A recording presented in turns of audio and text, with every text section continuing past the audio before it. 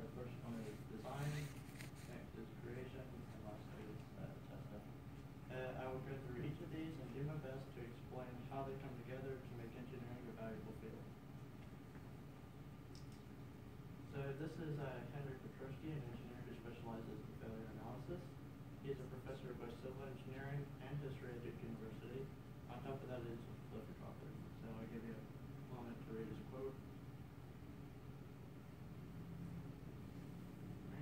I particularly like this quote because it outlines what I feel is the most important part of being an engineer, knowing your mistake and how to solve it. Alright, probably the most time-consuming part of engineering is designing, which includes the following steps. The first one is coming up with a concept. This part is where one will create basic sketches of their that revolve around their product idea and ask oneself what the product will be and how it will be used. The next step would be researching the market demand. This step will involve the person to research the market for products similar to theirs and how they can make their product better. Lastly is product design development. The person will use the information that he or she gathered to finish the design of their product.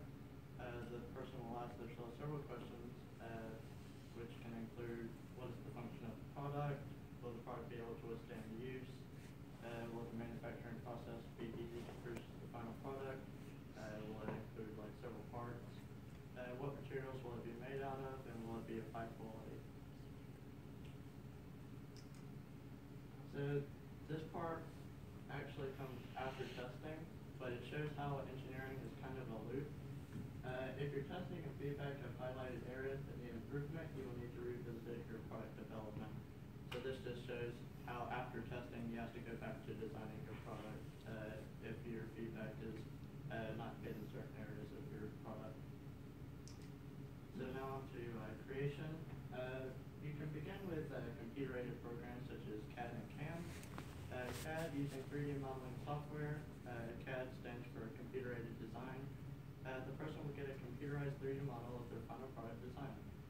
These designs will often highlight problem areas where the theoretical stresses and strains of the product will be shown. And with CAM, a prototype of the design will be created using computer-aided engineering systems. A physical representation of the design is great for testing and developing. And then once you're done with that, you build your prototype, and then lastly, your final product. But before you can get to building your final product, you first have prototype testing. This is the point where one may have to go back to the drawing board when testing. If the prototype does not function properly, one must go back to the designs to find the issue. So this is kind of where product design development comes into place. Okay, and then lastly is your feedback and testing. Once the finished product is complete and out in the consumer market, the person will need to listen to the feedback of the community of buyers. So this is due to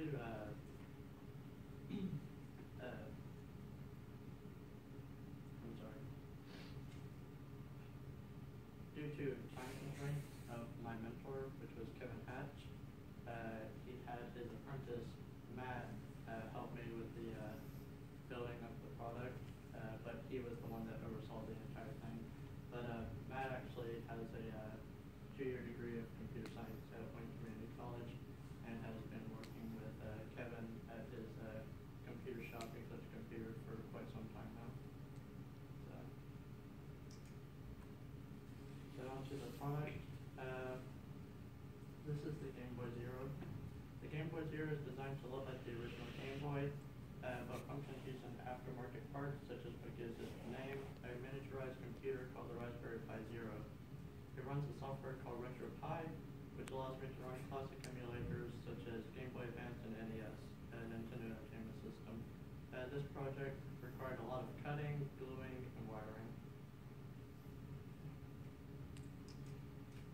So my impact slide, basically what I've learned from all of this, quality tools. If you you want a good quality product at the end of the day, you have to make sure that you have a good soldering iron and good hot glue gun, or else it's just going to be a hot mess. More patience when wiring fine, very thin wire. You have to make sure that you take your time, because if you try to rush it, then you're just going to end up getting solder everywhere, and it could short out other parts.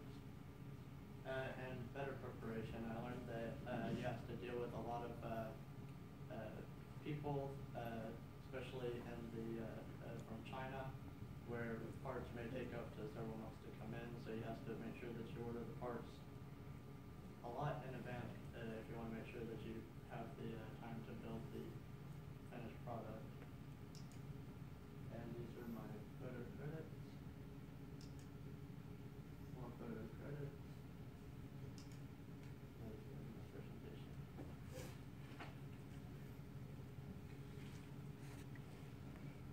I'll be happy to answer any questions. I'm sure you'll have plenty to offer me. So my first question for you is about your Game Boy. Did you have to configure the software? Yes and no. The software is already made. You just have to download it and then write it as an image to your SD card, and then you slide it into the Raspberry Pi. But in order to get games on there, you have to kind of program it to make certain folders, and then you put your ROMs or emulators into those folders. So most of the programming was pretty much done. You just have to know where the emulators go in like certain folders and stuff. So.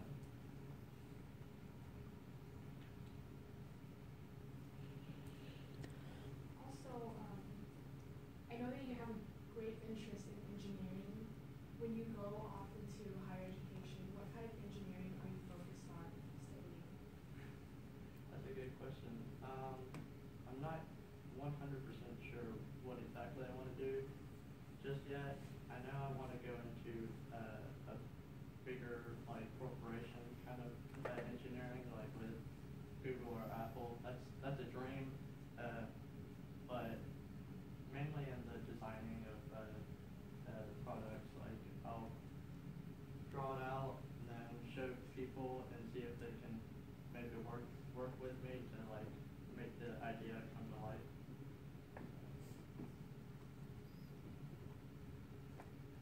And I'm not sure about everyone else, but I am curious to see what you have back there. Is that something you want to share? Yeah, this was actually a Halloween project. I was going to use it as a secondary final product. Essentially, it's a mask that I made from a design I got from a video game. And what it does is you flip this switch here, and that turns on the board that's in there, and it's all covered with this leather face mask.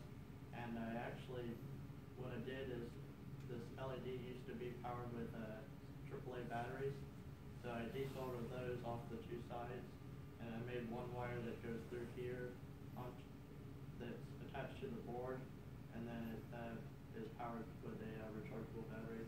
So whenever I press this tactile switch here, give it a few seconds, it's a LED face mask that you can take to Halloween parties or whatever, and you can set it with different presets. Got hearts, eyes, and other stuff, question marks, just different little presets. And you can also use your phone as a Bluetooth, and they have an app that you can change. You can actually design your own things that you want to write up here. You can put names or whatever, and then you just flip the switch and it powers everything back on. So that was just the second project that I was working on. See if you're is that the Game Boy wired and everything as well? Yeah, I'll show you. If you want to take a look at the inside. So you did all the wiring and setting out, you did all the programming, or do you have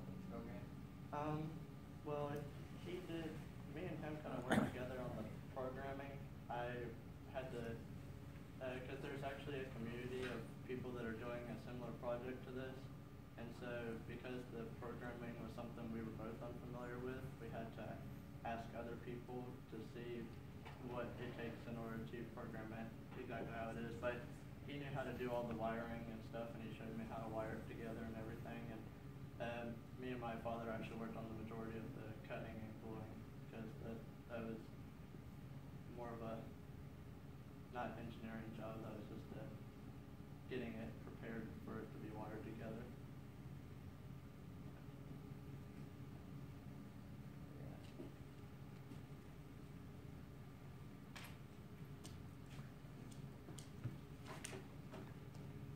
And I left it opened up so y'all could see the internals of it and see like what everything's wired to and stuff like that. So. Does it work? Yeah, it does work. The battery's a little bit low, so the screen might flicker, but when I turn the switch on, it should come on. What game do you put on there? Well, the cool thing about this is since it uses a SD card for storage, you can put like thousands of games on it. So there's like Mario and other things on there. You can put like Pokemon or just different things. I think because the Raspberry Pi Zero is so small, they have bigger ones of these, but it only is able to run certain emulators. It can't run like the more modern ones like PlayStation and stuff like that. But yeah, this screen's probably gonna cut off though because I forgot to charge it. Sorry, but it does work.